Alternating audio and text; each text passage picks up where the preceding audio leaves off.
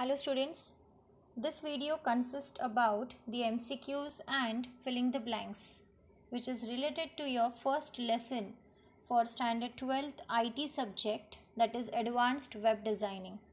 So the first question is filling the blanks. Dash attribute is used to apply CSS style to the individual input element. So the right answer here will be ID. So we use ID attribute to apply the CSS style to an individual input element.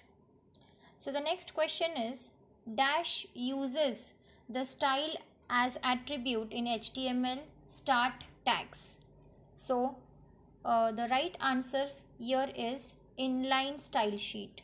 So you will be writing the answer as inline style sheet.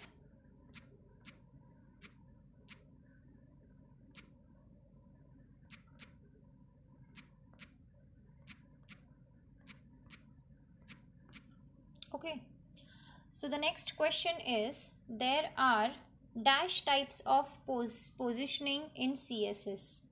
So which are the different positioning in CSS? So in total we have 4 positioning. Okay, next, dash is a default float property value. So in CSS we have a float property. So the default float property is none. Next, list within another list, either ordered list or unordered list, is called as dash list. So whenever we insert one list into another list, then definitely it is called as nested list. So whether it is ordered or it is unordered, so that is called as nested list. Next question, to define a definition list, dash tag is used. So whenever if you want to define any type of definition list, then you are going to use DL tag. So the tag should be always, it should be written in the angular brackets. So let us give an angular bracket first.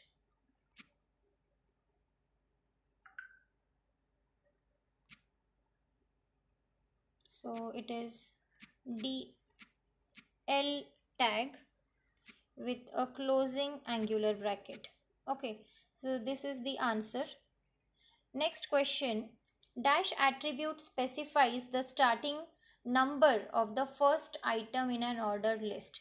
So whenever you want to specify the first number, so whether you want to start your ordered list with 1 or you want to start with your ordered list with 30. So if you want to give a specific starting number, then you are going to use which type of attribute? That is your start attribute. Okay, so start is the answer.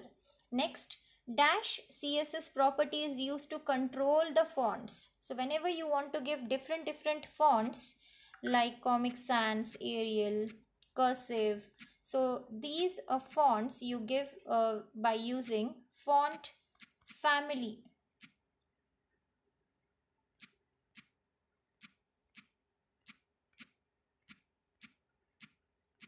Okay, so you use a font family property for this. Next question is dash is by default position for HTML element. So whenever you want to give any position, you have 4 positions. Out of that, the default position will be static. So static is the answer.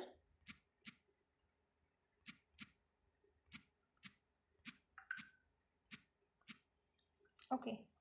Next question, an ordered list created using the dash tag. So whenever we start an unordered list, then we are going to use a UL tag. That is, U represents unordered and L represents list. So it's UL tag. So the tags should always be written in an angular bracket. So this is about the first section, that is your filling the blanks. Now the next is the MCQs with correct option. So dash indicates the HTML element you want to style. So the options are declaration, property, selector and value. So the right answer is option C. Okay, so the selector is always specifying which element you want to style. So whether it is your any tag, in the selector you always specify the tags. Next question, dash defines an image as a submit button. So you have input type is equals to tell, input type search, input type image and input type is URL. So whenever you want to give input type for your submit button as an image, then you'll write input type is equals to double inverted comma image. Next question, dash is used to apply CSS as a single document or page. So the options are embedded style sheet, external style sheet, inline style sheet and all the above. So here your right option is option A, that is the embedded style sheet. It is always used to apply the CSS on a single document or page. An embedded style sheet is also called as internal style sheet. Okay, next question is, there are dash methods of implementing styling format to an HTML document. So the options are 2, 3, 4, 5. So you have 3 type of styling information to your HTML document. Next is, dash is used with a period character.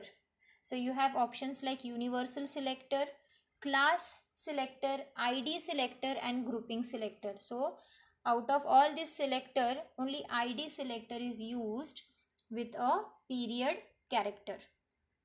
Next question, dash selects all the elements on the web pages. So the options are universal selector, class selector, ID selector and grouping selector. So here the answer is universal selector. It selects all the tags or all the elements on your web pages and we use it with the help of indicating it with a star. Next question, dash defines a range control. So options are input type is equals to range, input type is equals to data, input type is equals to tell and input type is equals to URL. So here the answer is input type is equals to range. Next question, dash is used to display an element as an inline element. So options are display colon block, display colon block line, display colon inline and display colon none. So if we want to display an element in an inline format, then definitely we'll use display colon inline. Next question, the list in turn items in order unordered list are marked with, the list items in unordered list are marked with dash. So the options are number, bullets, characters and Roman numbers. So basically in ordered list we use numbers and alphabets, but in unordered list we use bullets. So bullets is the right answer. Next question, dash default value of type attribute for ordered list is. So basically the default value for type attribute in ordered list is 1. Next question, dash input type defines an appropriate field for an email address. So options are input type is equals to range, input type email, input type text and input type URL. So the right answer is input type email, which we always use to identify whether it is an correct email ID or not. Next question, the default value of style property list style type for unordered list is what? So basically in unordered list you have different types of bullets which we use, but if we don't give any property, then by default you get the list with a disk type of bullet.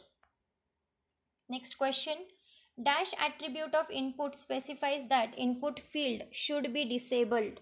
So disabled is only the property which is going to tell you that attribute which is going to display your specific input field. Suppose if you have a form and you have so many inputs in it and now you want to disable some of the input, that is now you want to disable email ID, you don't want that user should enter the email ID, then you will just write disabled in front of it. So disabled is the right answer. Next question, Dash specifies that the input field should automatically get focus when the page loads. So it is autofocus. Next is meta http equals to refresh content 4. What will be the above line of code do?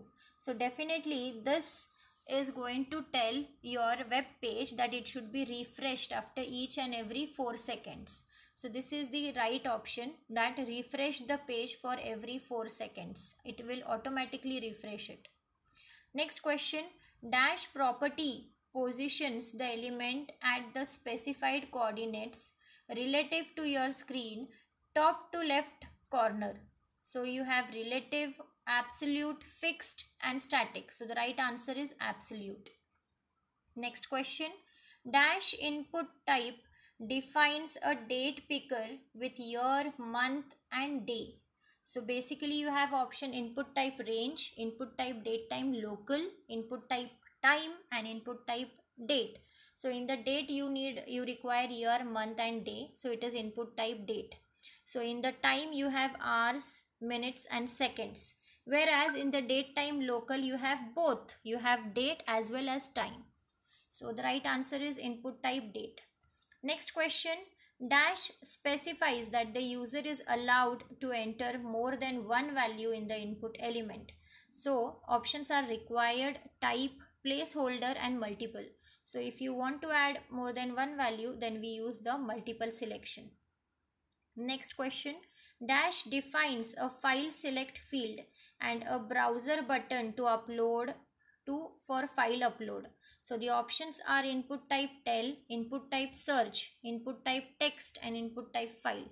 So whenever the right answer is input type file. So whenever you select input type file, then a browser opens a file block and then you can select a file out of it and then you can upload that file. Next is dash input type defines an appropriate field for entering a URL. So the options are input type range, input type date, input type text, input type URL. So input type URL is the right answer. Next question, dash acts as a temporary label showing the purpose of text field without requiring a label tag. So here you have options like placeholder, max, mean and required. So basically if it acts as a temporary label showing that the purpose of text field without requiring a label tag will be your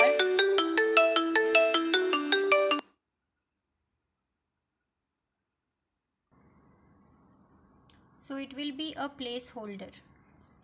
Next question, the dash is a tag in HTML that describes some aspects of contents on the web page. So the options are title, DL, OL, style and meta. So the right answer is meta tag, which describes the content on the web page, which helps the search engine to find the appropriate web page with the help of keywords which we use in meta tag.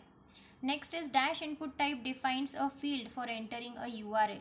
So the options are input type range, input type date, input type tell and input type URL. So the right answer is URL. Next question, dash specifies regular expressions to check the input values. So here we have options like pattern, placeholder, required and read only. So right answer is pattern. Next is UTF-8 is. So what is UTF-8? It is basically used for encoding. So let us see the options. Attribute of meta, CSS style property, value of char set attribute of style and value of char set attribute of meta. So right answer is it is a value of char set attribute of meta. Now we'll start with true or false section. So the first is name attribute of meta tag that specifies the character encoding used by the document. So this answer is true or false because name attribute of meta tag is not used for character encoding. Next is required attribute specifies that input field must be filled out. So this is true. So it is compulsory that you have to fill some value in your required attribute. Next is required attribute specifies that input field is cannot be changed. No, You can change the value, only the condition is what? That you have to fill something in it, so it is false. Next, universal selector is not used as a wildcard character, so this is false. It is used as a wildcard character. So let us go in the next section is match the pairs. So let us see. So here the first is list style type square. So the right answer for it is UL style. Then the second is slash matches to. So here the right answer is CSS. Next, HTTP equi matches to. So here again the right answer is attribute. And next, CSS matches to. So here the right answer is period slash dot. So this was about MCQs. Now the next is MCQs with 3 options correct. Following are the input restrictions attribute. So out of all these many attributes, placeholder, disabled and autofocus are your restriction attributes. Next is valid CSS property and its values are. So here out of all these, the values are text decoration colon none, float colon none, and list style type, that is circle. So these are the properties. So next is MCQ with 1 correct, that is internal CSS is also called as. So the right answer is embedded style sheet. So this is all about the practice test. Thank you for watching.